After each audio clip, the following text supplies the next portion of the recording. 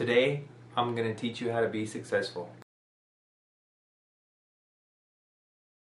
Unable to comply. Okay, first we need to lay a little bit of groundwork. People define success in a lot of different ways. Being rich, having a good job, having a great relationship, improving the community that you live in, improving the world as a whole, living to be what you consider a harmonious life. Hippie. There really is no definitive marker of success that everybody can agree on, but I'm assuming that's because most people don't really know the definition of success. Success is reaching a desired outcome. Whether that outcome's to get up when your alarm clock goes off the next morning for work, or to make $1 million by the time you're 30. Okay, so the first thing you need to be successful is a desire for something. And we pretty much all have desires for probably lots of things right now. Pretty easy so far, isn't it? Now you have the beginnings of success. You want something. So to achieve your success, you actually have to get what you want, which is a little bit more difficult. It doesn't matter if it's a shiny new car, to lose 10 pounds, or to go to church every single Sunday. You want to be successful in what you want to be successful at. So there's actually a couple ways about going on achieving your success. The first one is dumb luck. You want to be rich, you plan to be rich, you buy a lotto ticket, and it hits. You're rich. The only work involved with this method is patience, because if you try to achieve something over and over with no skill involved and only luck, eventually you'll get it.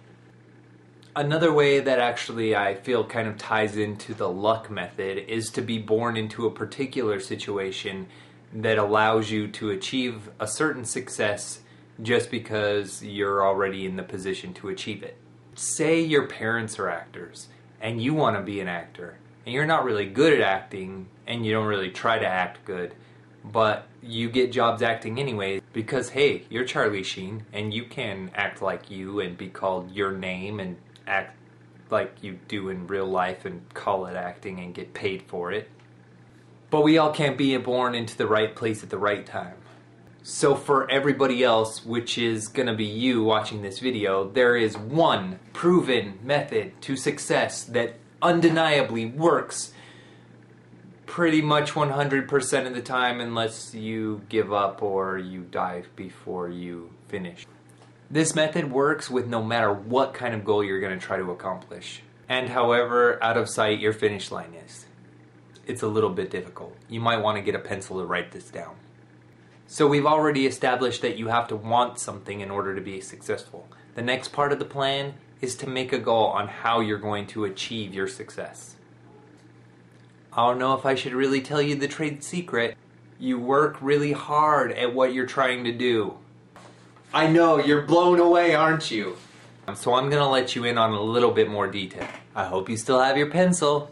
You should be aware ahead of time that eventually when you're using this method, you are going to fail.